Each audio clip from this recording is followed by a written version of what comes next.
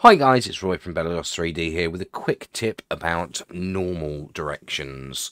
As we all know, when you're importing or exporting objects into game engines, the way game engines operate is if the face is the wrong way round, or you're looking at the back of a face, it will be invisible. And in Blender, by default, you can't see that. All faces are rendered on both sides. Now, you could actually go up to your shading buttons. There's a little tab there and a little option there, backface culling. And what that'll do is if I go into this cube now and I select a face and I press Alt N and flip, it shows that that face is now invisible, which is great because you can see which face is the wrong way around, you can fix them. But it's a little hard to work out on complex models which faces are the wrong way and which are the right way. So what we do is we'll turn off backface culling because there's another option we can use to show which way the faces are pointing, and that's under our show overlays drop down menu there called face orientation. And what this does is it shows every face that's in the correct direction in blue,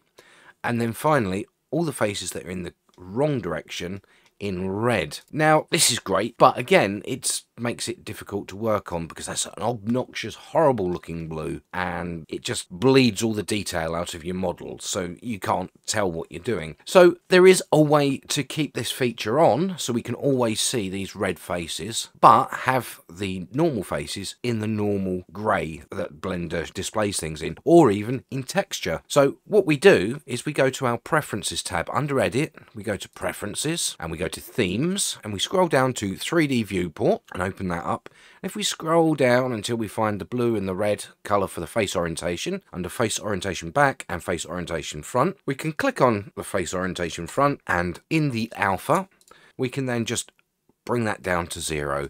And if we close up the options now, you can see that our model is now perfectly normal, exactly how it would normally be, except for the incorrect faces are in red. It's a lot easier to keep your model with the normals facing the right direction because you can always see if you've got one the wrong direction. And as I can see, that one's the wrong direction. If I select everything and press Shift N, it recalculates the normals and everything's back to normal. I hope you found that useful, and I will see you again in my next video.